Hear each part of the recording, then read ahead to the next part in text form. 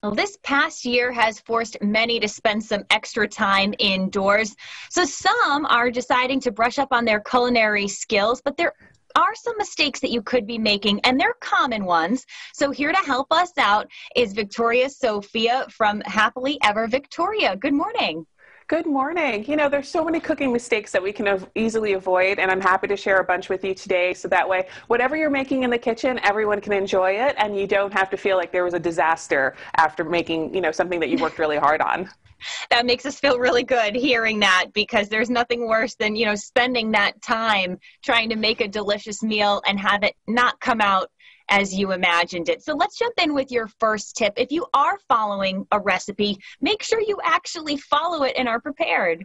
Yeah, so forgetting to read the recipe before starting to cook is the number one easily, avoidable mistake when you're cooking in the kitchen. The idea is to check the recipe so that you can find out whatever ingredients you have in your home and find out the ones that you don't have. Because there are times that we'll say, oh, I've made this 10 times already, I'm sure we have everything, and realize during the recipe itself that we're missing 5 ingredients. And, there's a problem with that. Also, if anyone has ever, you don't have to go to cooking school to know this phrase, but if anyone's ever watched a cooking show, you know the term mise en place. It means everything in its place. This is a great time when you're reading the recipe to see if you really have enough oil, enough rice, enough, salt, whatever it is, get them ready so that when you're able to have that in front of you, you're not going to be able to say, like, I don't have certain things. You also have the ability to read the recipe and not skip steps, and to also find, like, if there's a cooking term you don't know. There are possibly a lot of cooking terms that we don't know when we're trying to tackle new recipes. So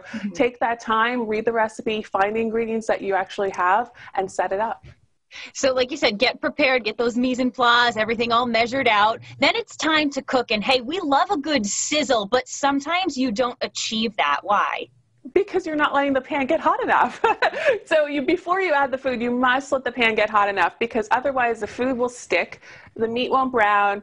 We all have the need to just come and check on what we're cooking, whether it's a sheet pan item that we're making or a pot or a pan. We want to check and see how it's going. But, things happen where, the food won't be proper if we don't leave it alone after we get the pan hot. So let it get hot so that we can actually get this stuff made and everyone can enjoy it.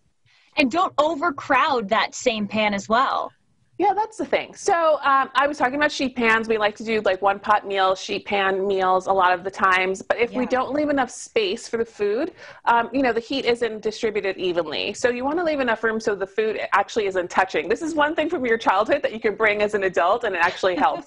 Leave room on it, whether it's a pan or a sheet pan, so that the food isn't touching. So it actually cooks evenly, and you'll be able to have great tasting food. Because otherwise you'll have some bits of your food not cooked properly, and others will be overcooked.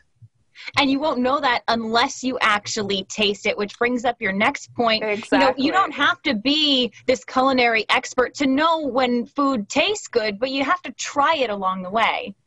Absolutely. One of the best parts of cooking is actually tasting the food, seeing how you're doing. There's no mystery that we're doing here.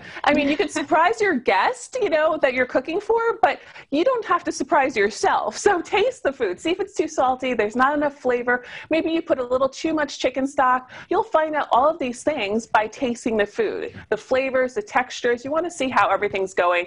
Make sure that you do that so you can not be surprised when you sit down for your meal. And you may have a lot going on the stove or the oven, so there's a lot to tend to. But your last tip is maybe don't over-tend to things. Don't overstir. Don't overturn. Let it breathe. Let it sit for a little bit. I was talking about that before, because a lot of times we have where we're trying to get food, done for our families, our friends, for ourselves, and we're sitting there thinking, like, if we go there and turn it, it'll be done a lot quicker. No. If we turn the food too often, it'll lose the breading, you'll never get a good sear, and it won't brown. So leave it, don't move it around, and you'll be very happy with how it comes out afterwards. Well, you are making us very hungry this morning, Victoria. Thank you so much for joining us. Thanks so much for having me. I hope everyone has a great meal tonight. Yeah, me too. We're going to post the links to your social media pages as well as these 5 tips again. Well, you can find them all at rhodeshow.com.